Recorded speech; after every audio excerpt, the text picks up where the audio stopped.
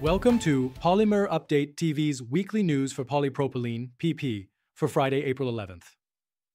This week, PP prices in Europe declined due to increased supply, lower feedstock costs, and weakening demand. Falling upstream oil and naphtha prices, along with geopolitical uncertainties, have led to cautious market sentiment.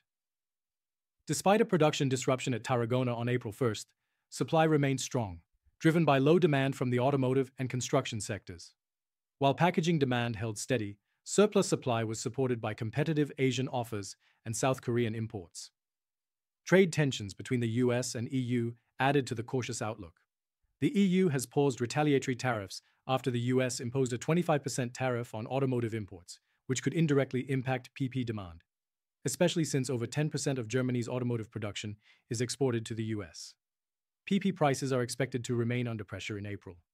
Some market participants anticipate sharper declines than the Euro 55 per ton drop in April's propylene MCP.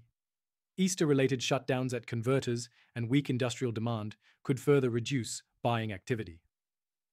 Looking ahead, Asian PP oversupply and falling demand for consumer goods due to US tariffs may result in more PP flowing into Europe.